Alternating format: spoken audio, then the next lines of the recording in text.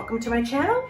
Today I thought I'd do something a little different and do a very practical, quick tutorial on how to paint a birch tree. So I've just sort of pulled something out of my archives and I have a whole room full of canvases in various stages of finished. And I'm just going to use that as a background just for fun, just to demo how I paint birch trees. Now, I've painted birch trees lots of times. And back in the olden days, I used to just sort of do the thing that you would expect. You'd paint a white trunk, then you'd sort of try and detail the black, funky things that happen with the birch tree, and maybe put some gray shadows, and you'd be really, working quite a while to make it look really cool.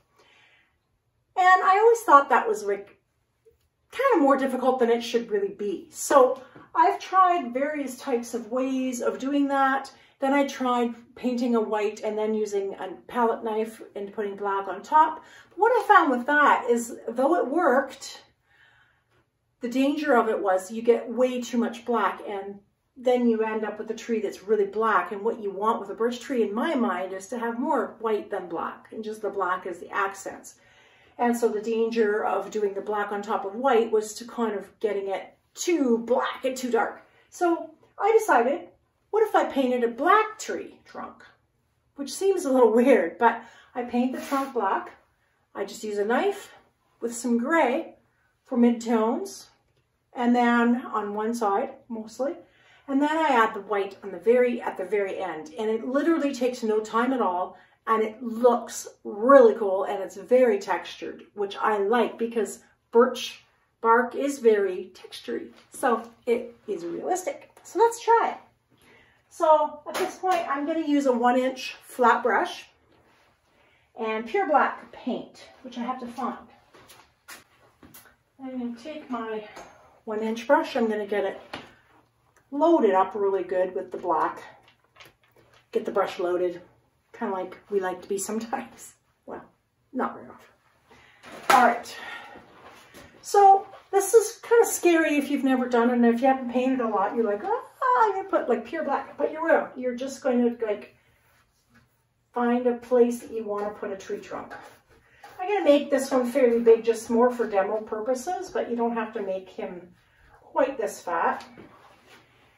Sometimes when the edges are fuzzy, like if you see the fuzzy edges, that's because the paint is a little bit dry, or just not as fluid. So if you add a little water, you see how much more defined the edges become with a little more water added to the paint, which I did fairly quickly.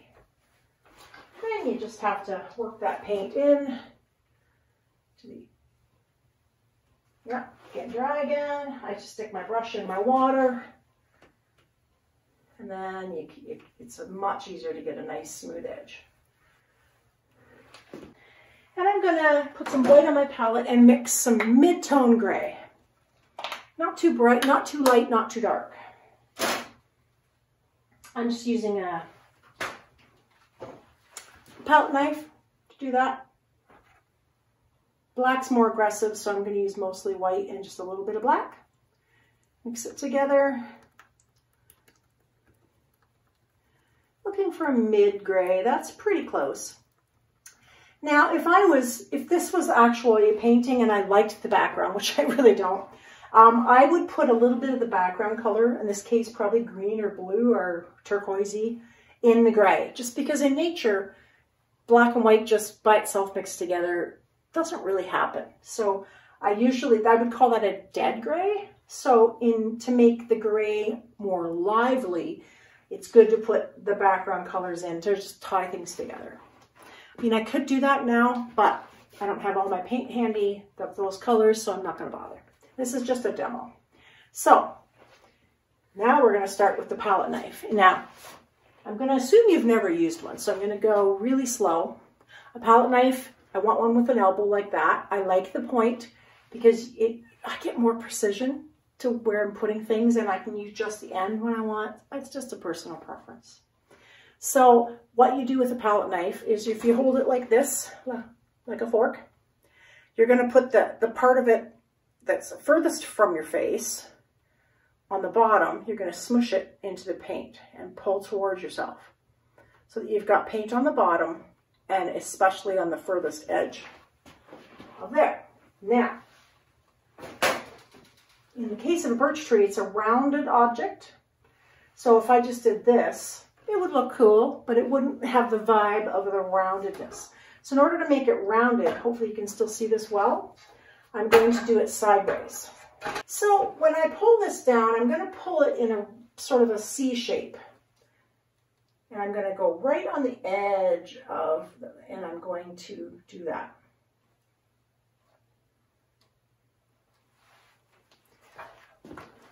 Like so. And I'm going to do that over the entire trunk, but I'm not going to try and cover all the black. That's not the point. And the other major thing is, don't push too hard. If you push hard, I will show you, you just get more of look. It looks a little bit more like a brush puts it on. It just kind of blends it in, which is okay too. And I mean, if you wanted that sort of just rounded sort of effect, you could do that. The more you stroke with that knife, the more it blends together. But that's not the look I like. I like the what I call inconsistent, or I don't know what the word is, organic look, random, inconsistent, all those things. When my kids were teenagers, random was like a word that everybody used.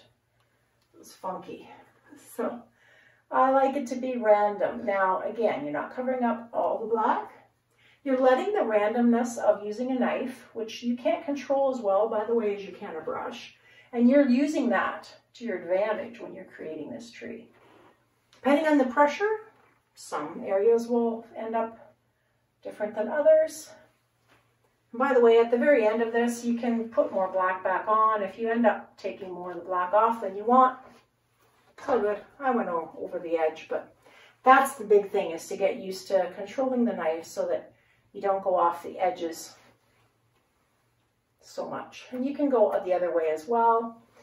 I find it easier to pull a knife downwards, so you can always, don't forget, you can move your canvas in any orientation. So if you want a little gray on this side, you can do that from here too. It's just a little easier than trying to pull upwards from the other side of the knife. So you get used to using a knife. So that's what we've got so far. Really pretty. Lots of cool happening. I'm going to wipe off the gray on my knife. So I have some pure white. And again, if I was trying to make it look cool in the background, I might incorporate some of those colors in the white as well and do like 3 or 4 different colors. You can do as many as you want. But for the purposes of demoing, I'm just going to now do white. Again, I'm going to do this because it makes it easier. I'm going to try and come a little closer to the camera, hopefully, so you can see me. So you're going to make contact and very gently and randomly put areas of that white bark. And make sure I get all the way to the bottom of the canvas a little bit. And I just get so excited. I just love the way this looks. It's just so cool.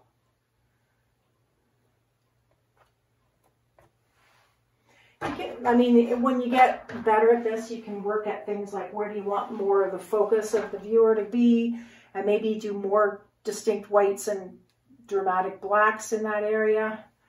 But for this demo, I'm just going to kind of show you the basic technique. And you can, the lighter you touch, the thicker the application of paint will be that is left on your tree. But in general, that's the technique. And now, like I said before, you can add more black, but first before I do that, I might add a little more white. I want like a few areas that have a ton of white. So I'm kind of picking this area just to have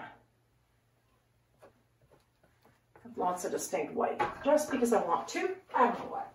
And again, if you want to get really fussy, you can pick one side of the tree to have in shadow. I didn't really worry too much about that today. For purposes of demo, that's just fine, good enough.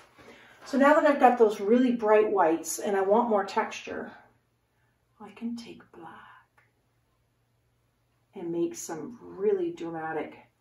And the interesting thing about adding the black back in at the end is that if you push a little harder, it mixes with the other colors and creates interesting patterns as well. Because the first black we did was very thin application of paint. It's not as dramatic, but you'll notice this thick paint just has such a presence on the canvas. It just loves the canvas. I made the edge, I changed the edge there, so I just smoothed it out a little bit. Yeah, that would need to have a brush to fix, but you get the drift. A really interesting, sort of almost, I don't know, magical kind of birch tree is happening here. It's really cool. I like it. And I like when there's dramatic areas of just black, dramatic areas of white. To me, my eye goes right to this area. But you can have fun. You can take, once this dries, you can take a brush and you can create some literal, more on purpose kinds of knots and different things. And of course, everybody knows when you see a birch tree, I would take my liner brush, make some nice wet black, and you can make like little branches that come off the side, like little black branches. And I usually make them come out of a black area, like so, just to make it a little more, there we go, a little more real. Make them kind of wiggly. I'm not trying hard to make it really perfect. I don't like perfect realism. I like kind of the funkiness of doing my own thing. And you can make like a kind of a knot where that comes out of too, if you want.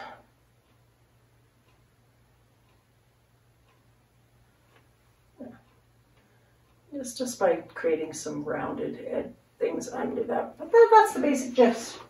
So there you have it. I still don't love the background, but Birch Tree 101. Hope you enjoyed this short, quick, sweet tutorial. And we'll see you next time. Don't forget to hit that like and subscribe button below. And please comment, interact. I love to hear from you. And getting more engagement is always a fun thing. So please do that. Peace and love. See you next time.